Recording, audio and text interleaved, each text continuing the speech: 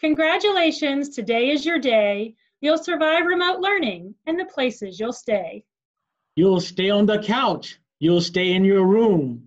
You'll stay in a chair for a meeting on Zoom. You'll stay in the bathroom a brief getaway. There are so many places at home you will stay.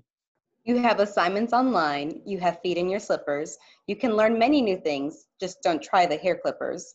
You're on your own and you know what you know. And you are the guy who's learning to go with the flow.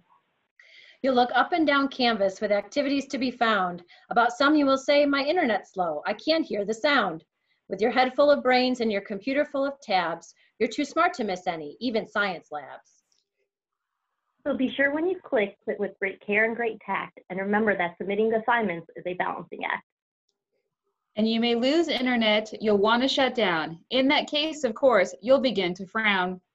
But in our homes, things can still happen, and most definitely do, to people as brainy and footsie as you. Just go right along, you'll happen too. You won't lag behind because you'll have the speed. You'll pass the whole state because it's purple you bleed. However you learn, you'll be best of the best. Even with remote learning, you will still top the rest.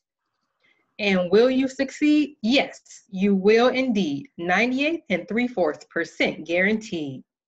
And while you work diligently until the last day, we are anxiously awaiting to see you back at AK.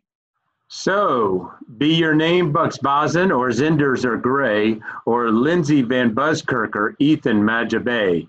You'll survive remote learning in the places you'll stay.